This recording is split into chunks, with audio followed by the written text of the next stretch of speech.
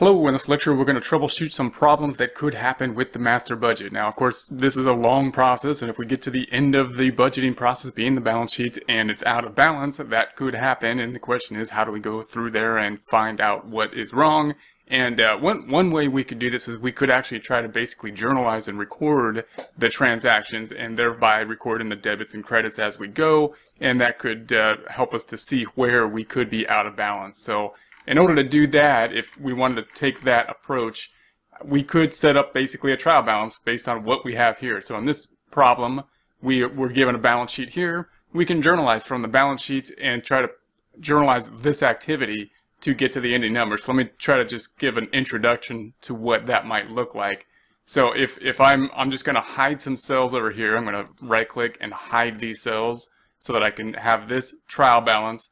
And I'm not going to re-input the numbers, but basically you're just going to take the balance sheet and you're going to put it into trial balance format, and that means removing the subtotals and I'm going to put credits as negatives so that it'll balance in that way. So for example, I'm just going to go straight down through here. Cash is going to be 40,000, accounts receivable 342, 248, raw materials 98.5, and then finished goods inventory 325,540. And then if I want to check my subtotals, it adds up to 108,288, 108,288. So we're on track.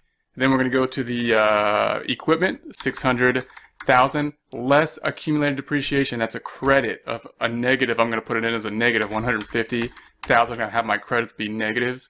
And then we get to the total property, plant, and equipment, and the total assets. So then I'm going to highlight these, and I'm off here. So what do we have? 1 million. No, I'm not. 1,256,000. So we're correct. Okay, so then we're going to keep going.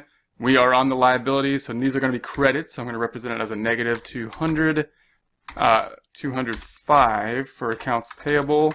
And then we have a negative 12 short-term liability. And again, if I add those two up, adds up to 212.5. So that's the 212.5 subtotal. And then we've got a long-term liability, 500,000. Not going to put in the subtotal.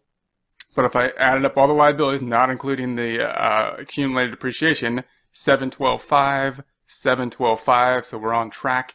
Then the long-term, no, actually this one needs to be down here.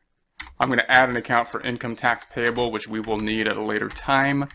So then we have the common stock. I'm going to make this blue because this is the capital account, so those are in the middle. So sometimes I like to just show the fact that this is the differing point between the balance sheet and the income statement.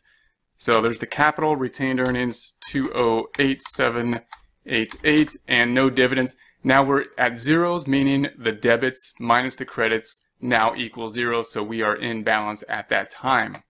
So then what I'll typically do is then say that we want the ending balance over here. So I'm going to say that ending balance is going to equal